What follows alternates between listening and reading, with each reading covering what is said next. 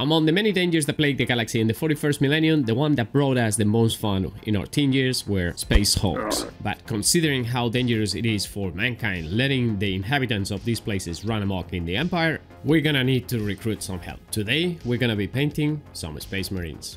The yellow ones. For many of us, these were the first Space Marines that we ever had, and they look kind of funny when you compare it to more modern versions of these miniatures. Just like the rest of the miniatures for my Space Crusade, these were primed with a zenithal white coat over a black undercoat before that. And because we can use several different types of weapons with them, I have also magnetized all of those so they can change them in the game. But let's deal with the elephant in the room, which is painting yellow, as Imperial Fists are that color. Yellow used to be super difficult to paint because of the type of pigment that the paints had. But nowadays, with contrast colors, it has become very easy to tackle. The process that I'm going to show you on this video, it's a very simple one, but it has a couple of tricks in it that I have included from people who had done this before me. As usually in Rush the Watch, we are going to use contrast paints and contrast colors in order to create the same effect or the same type of schemes that we had back in the 90s. So let's get to it. We're going to start painting the armor, the power armor, with Sigval Burgundy mixed with a little bit of glazing medium. This undercoat, before we paint it with yellow, is gonna make that color explode. It's gonna make that yellow so deep and so rich that you will notice a significant difference if we just had painted yellow over the white coat. I want you to notice two things. The first one is that I'm using a big brush, which is going to save time. And the second one is that if anything pulls anywhere, I'm getting rid of that and making sure that the paint is consistently even all over the place. Notice here how I dab my brush onto the pools and just put them somewhere else or just get rid of them altogether. I let that mixture dry very well and we are going to move on to painting the yellow with contrast Imperial Fists. Notice that I'm using once again a very big brush because the more paint that we put with contrast, the less brush work that we want to do. Otherwise, we're gonna have streaks all over the place, and this is not something that we want to have on flat surfaces like the ones from the power armor. So the bigger the brush, the better the paint job is gonna look. After that coat dries, I'm going to start doing some highlights with Ice Yellow from AK Interactive. There are many colors that work very well in the same fashion. You just need to find a very pale yellow to do this. I'm going to do a quick edge highlight with Ice Yellow. Edge highlights require a little bit of pulse and practice, so if you don't feel confident doing this, you can skip this step absolutely. However, I need to give you a disclaimer here, because we are painting these miniatures trying to emulate the 2nd edition Warhammer 40k era. Yes, we're gonna have to do this. It's gonna make them pop, and because they are the miniatures that the players are gonna have on the table most of the time, you need them to be eye-catching.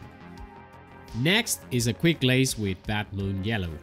The highlights are nice, but they are also a little bit too astrident, and in order to tone down that, we're gonna give this glaze on top of them.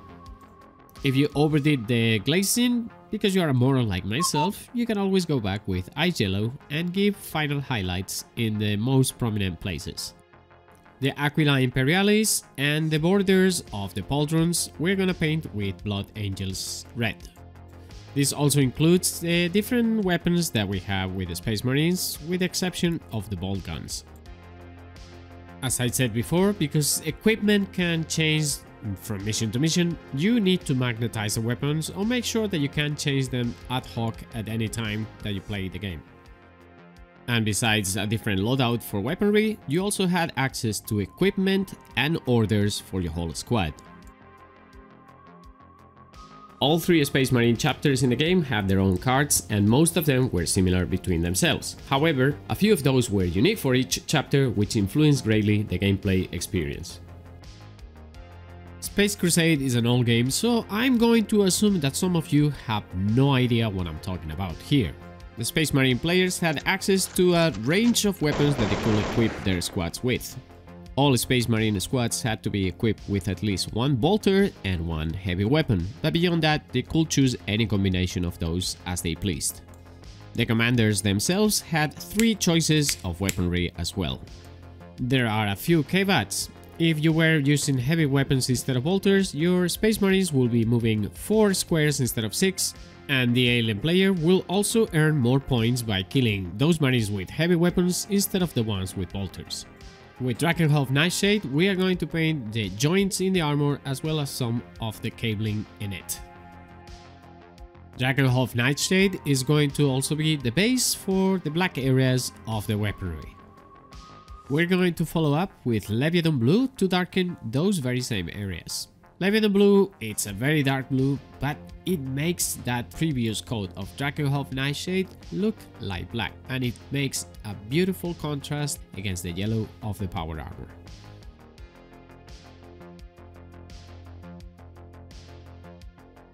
Notice how I try to leave the borders of the areas that I'm painting with this blue, Leviathan Blue, in the previous Drakenhof Nightshade coat. This means that I'm trying to create the highlights by just shading within the areas. However, we're gonna have to retouch that later with an extra highlight to make this, once again, pop.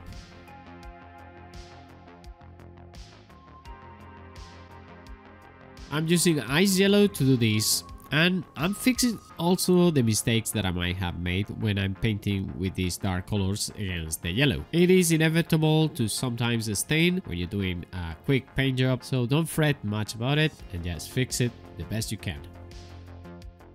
I am also using ice yellow to highlight some of the black areas themselves. The cables and the joints in the armor do have some volume that I want to expand by just using ice yellow very carefully with thin lines over here. If your highlights are a little bit too thick, you can glaze the inside of them with Magma Rod Flame. This creates a gradient that is not as dark as the red and not as light as the highlights themselves, making the red look a little bit orangish and more natural, also giving it that nice 40k from 2nd edition look. With the power armor and most of the weapon surfaces painted, it's time now to start working with the metals. Here I used a very light metallic color, but I think it is better to go with a mid-tone and then work with it, because it's gonna cover the stains that you have probably done in the previous steps. Next is darkening those metals, and I'm going to use Cryptek Armor Shade, which makes this very beautiful brown tinge on them. This is gonna make the metals look dirty, used and abused, which is exactly what I'm expecting to happen if you're going to be storming Space Hulks on a regular basis. To save time, I'm going to use the same paint to paint the pouches on the Space Marines. Any brown will do, but I think this one is just fine. After that, we're just going to give some highlights in the metallic areas. Remember when I told you that every Space Marine chapter in the game had its own rules to make it a little bit different from the other ones? Well, this particular one, the Imperial Fists, actually have one of the most interesting pieces of equipment in the game.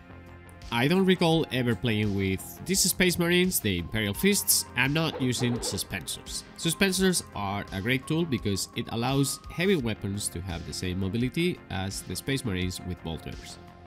By combining certain orders and equipment cards, the Imperial Fists become an absolute beast powerhouse of destroying fire.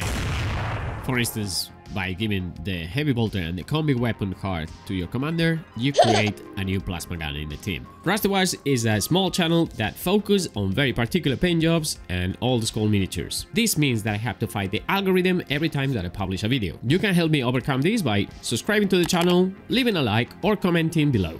And if you really like what I do here, what about becoming a supporter like the awesome brush lickers over here? If you don't like that kind of commitment but you still want to buy me a beer or a coffee, you can always click on the super thanks below that looks like this. Thank you very much for your support. Let's get back to the video. Most of the miniatures are finished already, and now comes the easiest and the most interesting part of it all, which is painting the small details. We're gonna start by painting the helmet lenses and the jewels on the Aquila Imperialis. First, we're going to use Ethermanic Blue to paint the whole surface of those areas.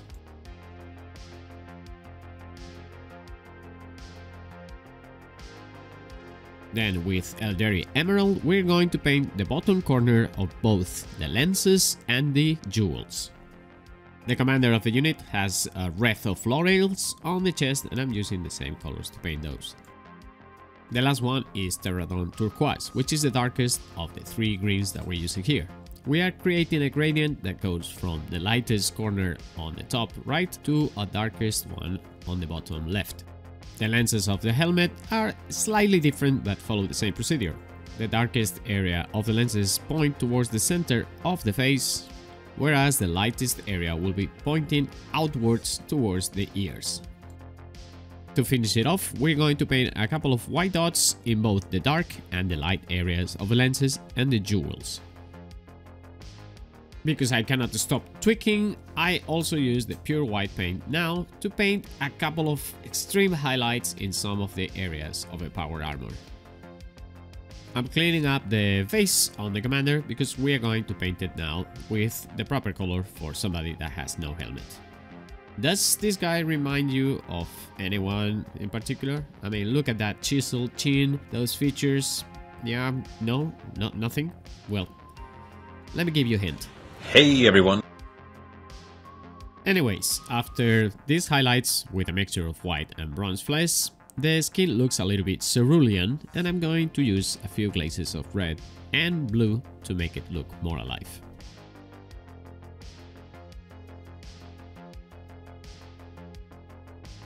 I have used Leviathan blue to paint the pupils on the eyes and also to write a small freehand on the parchment symbol that we have on the shoulder pad.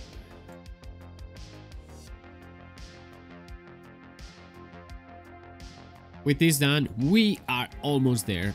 I now want to paint the power weapons from the commander, the power axe and the power sword. And because we have painted them in yellow, I think the most beautiful color that will go with them, the most contrasting one, will be purple, with an undertone of dreadful visage, and we follow them with Magus purple to start building the color. I will be creating a sort of texture that will look somewhat like crackling energy on the blade by applying the paint this way, small dots along the areas where I want the sparks to be at in the blades.